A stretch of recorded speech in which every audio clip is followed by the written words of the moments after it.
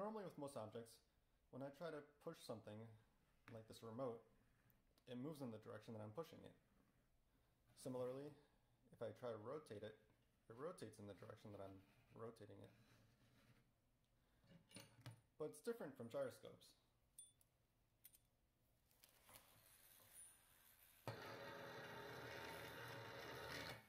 If I try to rotate this gyroscope towards, like, upwards, it moves towards the camera, and as soon as I let it drop, it moves away from the camera. So, upwards, downwards, upwards, downwards. Suppose you might have to take my word for it. There are a lot of ways to try to kind of understand what's going on, although a lot of them also use college level math. The most intuitive way I've found is that when I'm holding it like this, it's spinning in one direction. It's spinning like this.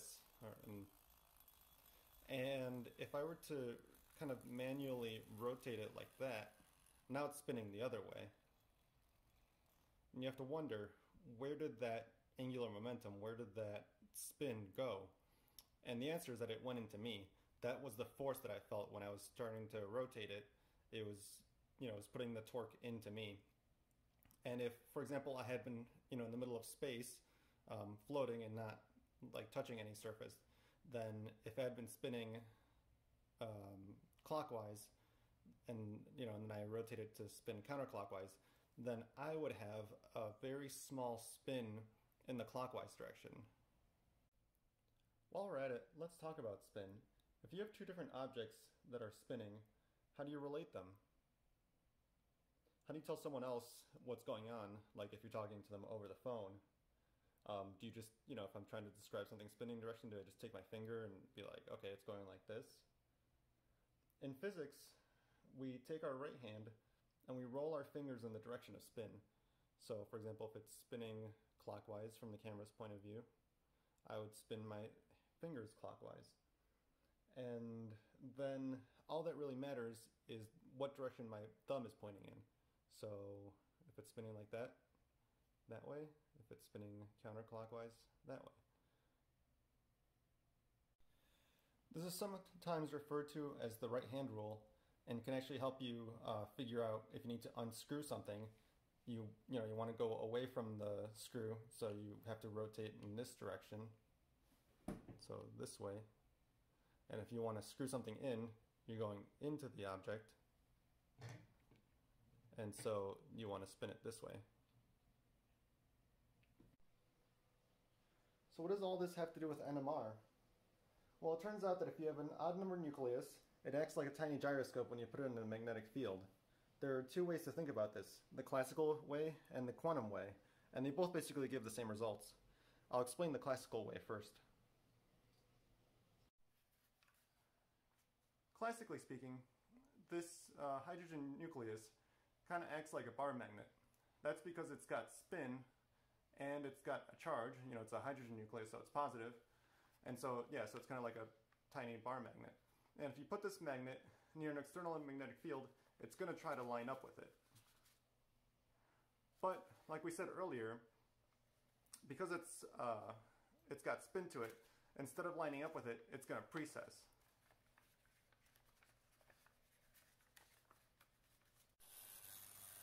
One interesting thing is that if we kind of put it perpendicular to the ground, we see that it's kind of spinning at a certain speed.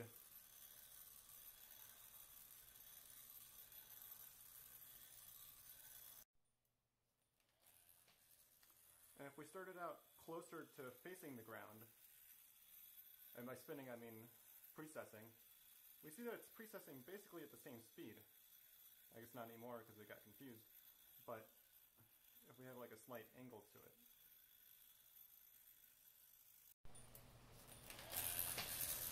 And if we started out closer to facing the ground, and by spinning I mean precessing, we see that it's precessing basically at the same speed.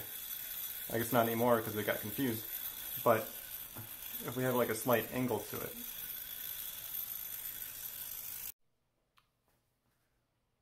So the reason that it precesses at the same speed both times is because the precession depends on the spin, like how fast this thing is spinning, and the force, like the external field of gravity.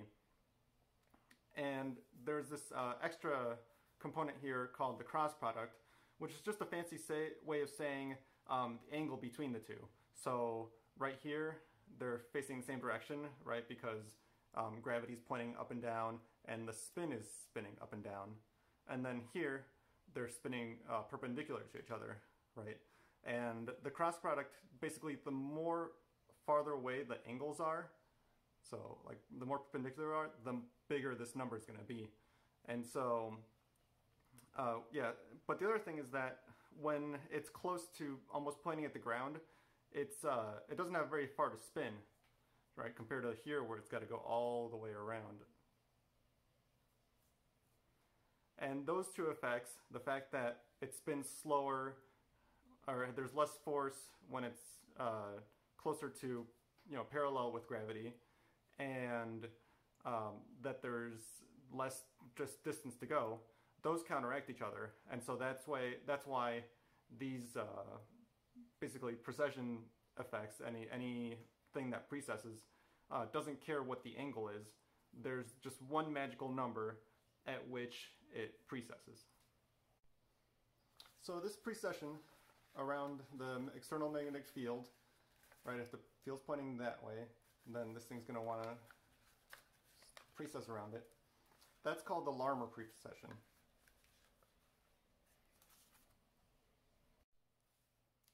So in the water, we have the H2O,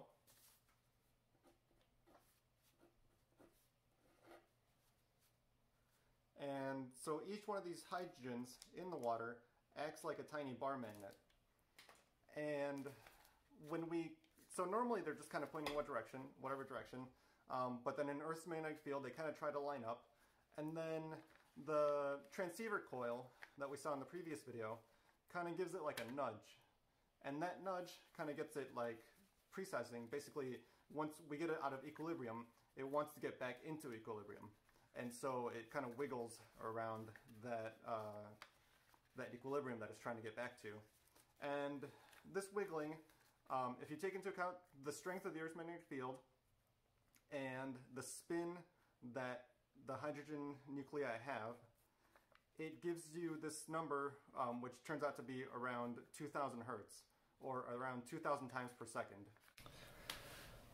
Now, I'm not fast enough to wiggle this back and forth 2,000 times per second, but what I can do is play you this annoying screeching noise that is what your ears would hear if you could, if they were sensitive enough to hear these atoms.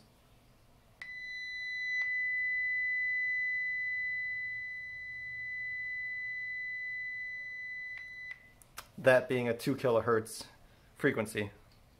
Quantum mechanically, we have a similar system. The first thing you have to realize is that quantum means clumpy. In other words, you can't have half a quantum spin or half a quantum energy. You basically have like one whole quantum and you can't divide it. It's got to stay whole.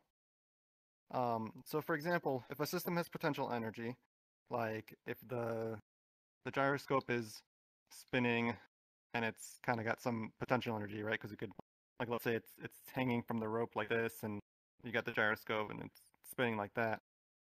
It's got some potential energy right here where it could fall down. And in quantum land, there is no halfway in between the two. It's basically either up, either we find it up, or we find it down.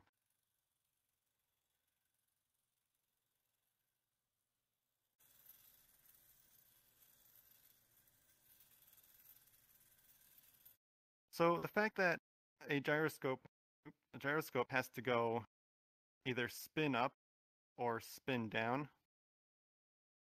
in the quantum land means that, so there aren't any like spaces in any values in between. It's either up or down.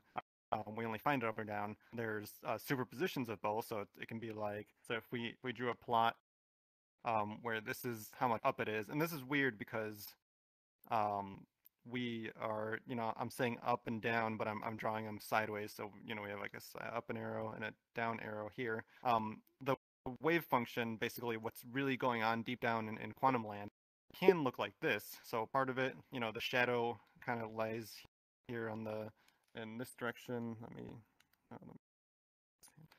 Okay.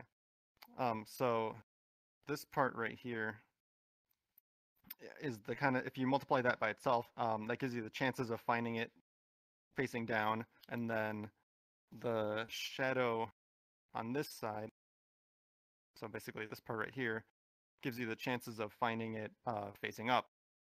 And in quantum land, we've got this diagonal arrow, but we're never going to see this diagonal arrow. Like, we're never going to observe it. We only observe, up or down. So the fact that we're only going to see it up or we're going to see it down means that there aren't going to be any spaces when the quantum gyroscope, the nucleus of the atom, flips from being up to being down, or from being down to being up. We're never going to see any states in between. There's no like sideways, and it's almost like it's leaping from going down to going up, and that's what when you hear someone saying quantum leap, that's what that means. It's that the state just goes directly from one to the other. There's no halfway state for it to go to. So these, you can imagine that if we have a state where we have up and a state where we have down, so it's spinning. Let me use my right hand rule right here. Right, so then it's spinning like that, and then we have spinning the other direction. So we have spin up and spin down, and since we have two states, this makes it easy to just kind of overlay this mathematically and call one of them 1 and call the other one 0. So that we have like bits now, but they're quantum bits, and so that's what we refer to as qubits. So qubits are great, but how do we make a computer? Well, computers are basically large logic crunching machines. So for example, if you have, now this is called an AND gate, and well, let's do it from your point of view. So we have this AND gate, and we have two inputs. So let's say that's 0, and it gives us an output using logic. So if we were to let a computer crunch this, it'd be like, okay, do I see 1? Yes. Do I see 1 at the bottom? No. So I didn't see both, A and B. So this would be a 0. Another type of gate is called the OR gate, and I'm just going to go through this one quickly. It looks like that. And that one is basically, let's say we got 0 and 1 this time. We look at the first input, and is it this one? No. Or is it the second one? Well, yes, it was the second one. So we get a 1 right there. So another kind of gate is called the controlled NOT gate. And that's the one where you're going to focus on today. And that one goes like this. So I guess we should probably talk about the NOT gate first. The NOT gate, let's go over here.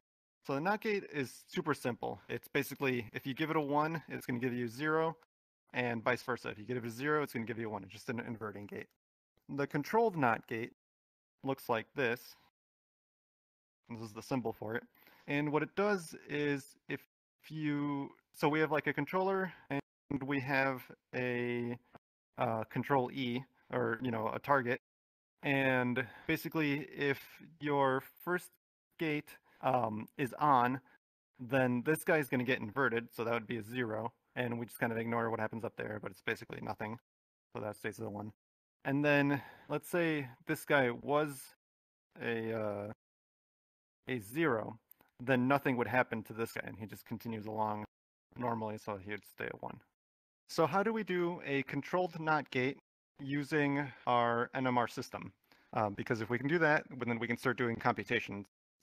And so imagine we have a molecule, and there's a bunch of them, chloroform. Actually, I think chloroform doesn't let the H touch the F, but either way, let's have a hydrogen, and we'll have a fluorine in the same molecule. because they both have an odd number of nucleons without being radioactive, and so that's what we need for them to act as tiny bar magnets. And so basically we can imagine them as tiny bar magnets. That. And if we put them in an external magnetic field, then they are going to affect each other. So that. And so basically what's going to happen is if we pluck this guy right here, this hydrogen, you can imagine it like that. If we pluck it, it's going to start to oscillate. It's going to want to do its flippy thing. But the thing is, it's going to be affected by the magnetic field from this guy, right? Because this guy has a magnetic field that's coming out too. And depending on if this guy's facing up or down, it's going to either add to the Earth's magnetic field or it's going to take away from it. And like we said earlier, we have this formula. And by formula, I mean kind of like mathematical idea. It's not precise, but it kind of gives you an idea where the amount of spinning, how fast the precession occurs, depends on the spin of the object. And I just realized I'm doing this backwards. You'll have to bear with me. Cross the magnetic field. And so you can see that if the field goes up, then the precession rate goes up. Or by field, I mean the local field that it's seeing. Because this number right here, the spin's not really going to change. And if, vice versa, if this field goes down, the precession rate goes down. There's a type of operation called a spin flip, where if, for example, this hydrogen isn't precessing at the rate that we had expected to, then we don't see the signal at all. And so you can see that with some clever signals between, sending frequencies to this guy and sending frequencies to this guy and kind of precessing them at the right rates, we can basically, if we tell this guy to do something, we can see a signal from this guy. And if we tell this guy to do something else, we don't see a signal from this guy. So you can see how that's kind of like a controlled NOT gate, because this guy would do its own thing, but it kind of gets flipped if this guy is doing something else. You may then say, quantum gates are cool, but when can I play Angry Birds? And you have a fair point. So quantum computers aren't made to play games, at least not in the near future. But eventually I plan to explain something called Shor's algorithm, which it's a quantum way to solve a problem that affects things that we do every single day on our phones and on our computers. But it's going to take a bit more skill on my part to explain it and to kind of simulate it or to run it on my quantum device. So until then, I plan on taking a couple detours. Right now I'm working on trying to get imaging on my device, and hopefully that improves my understanding. If that sounds interesting to you, feel free to subscribe. And until then, stay crunchy.